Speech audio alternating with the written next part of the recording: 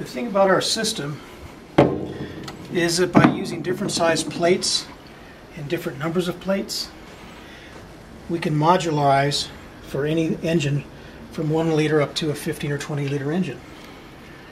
And the number of the plates and the sizes help control how much hydrogen is released? Yes, there's a mutable and immutable law that combines temperature, concentration of electrolyte, and voltage, and plate area.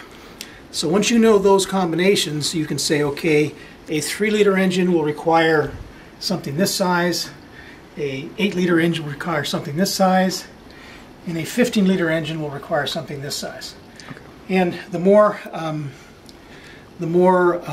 hydrogen it needs, the more electricity we draw from the engines or the vehicle's alternator. Okay, and what happens to the oxygen produced? Well, we have two different systems. In some systems we consume both the hydrogen and the oxygen, in the case of both those cars down there. And in another case, actually this one here splits the oxygen and throws it away. Okay. And uses the hydrogen. Because in some cars, there is an O2 sensor that reacts negatively from the additional hydrogen.